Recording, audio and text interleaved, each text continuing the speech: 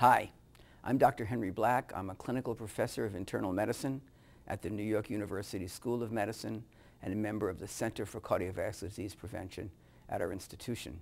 I'm also president of the American Society of Hypertension.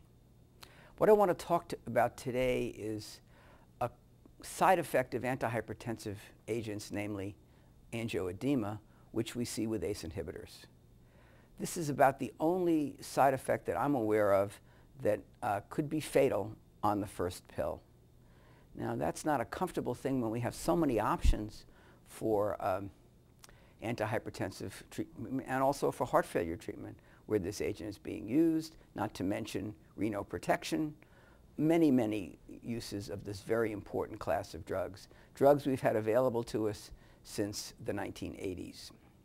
Now, angioedema was recognized as a side effect of this particular class of drugs pretty early on, thought to be due in some ways to bradykinin stimulation, but that's not been exactly clear. What isn't clear is how often this happens, who it happens to, and whether we can predict what happens, who gets it, and what happens after that. Well, there have been several looks at this, some to look at adverse events reported to the Food and Drug Administration, but this tends to be underreporting since sometimes the cases aren't recognized and sometimes the doctors who see patients who have angioedema don't go through the trouble that it takes to send this in to the agency, even though they're supposed to.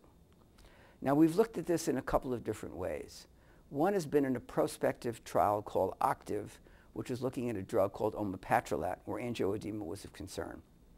In OCTAVE, there was about a 7% incidence, or about 7 per thousand, a 0.7% incidence of new angioedema, 4 or 5 times more common in the omapatrolat arm relative to enalapril, which was the comparator.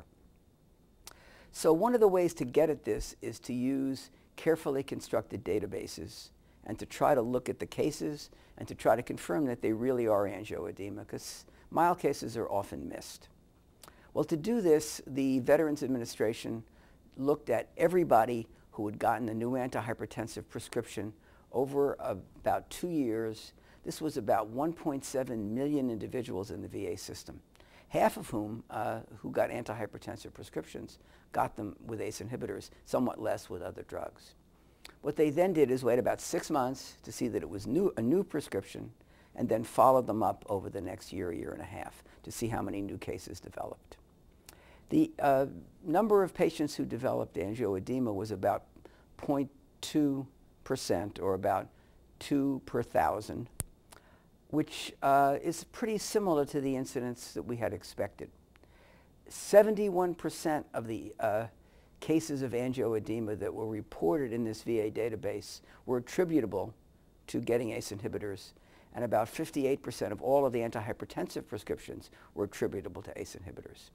This was then compared to other drugs, and as you might expect in the VA system, there was wide use of diuretics, wide use of beta blockers, modest use of angiotensin receptor blockers, although over 61,000 veterans had received angiotensin receptor blockers, plus all of the other agents that were seen. What was concluded from the serious and often, occasionally I should say, fatal cases was that ACE inhibitors seem to be the proximate cause in a large number of those individuals. They've estimated that about 1 of 2,600 patients who received an ACE inhibitor would develop angioedema in the first 90 days, and about 1 in 1,000 at any time during their treatment, because you may develop angioedema later on. They also did chart reviews to validate as best they could that this was true angioedema, not just misreported, and they also were quite clear that they might have missed some cases, because this could be a subtle diagnosis, or that it may even be overcalled as they went along. They found out that, as we did in OCTAVE and in some of the other databases, that blacks were much more common, about 4 times more common than were whites to get angioedema, that patients who had coronary disease or heart failure were also more likely to have it, and the diabetics were less likely to get angioedema. Perhaps the system that leads to it is already revved up, and so you don't see it as often. Now, they compared this to the development of angioedema with all the other classes of drugs, including angiotensin receptor blockers, and there was a clearly this was due to the drug.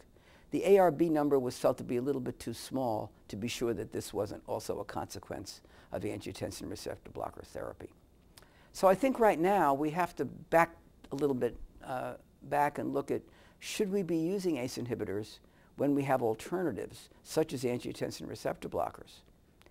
I'm not so sure that, since I can't necessarily predict who's going to develop this potentially fatal side effect, that I ought to reach for an ACE inhibitor first if I have an ARB as an option.